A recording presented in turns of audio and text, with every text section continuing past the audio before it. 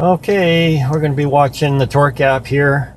This is on my 03 Envoy 5.3. Got a high-speed miss under load. Fuel trims are high when cruising. Oxygen sensor voltage drops at full throttle. It should stay at 0.9 or higher, but it drops off. There's a definite loss in power, hesitation.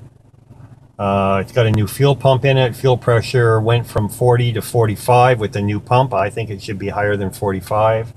I put a new regulator in it. That didn't change anything. If I blip the throttle, it jumps up to 55. So right now, the oxygen sensor readings are good. The fuel trims are respectable. So I'm going to drive around a little bit. The fuel trims get really high with any load, and you can see the O2 readings kind of go wacko. So I'm going to start driving now.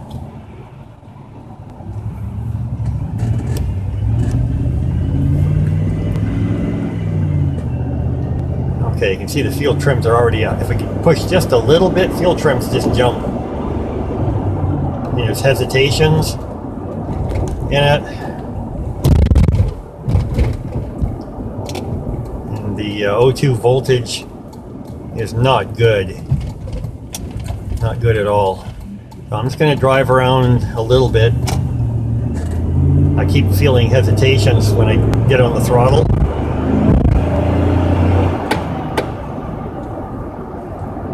When I was pushing it earlier today, I also got a low voltage bank 1 O2 reading, or check engine light, which is obvious according to what you can see on the O2 voltage. There's a reason why it's low.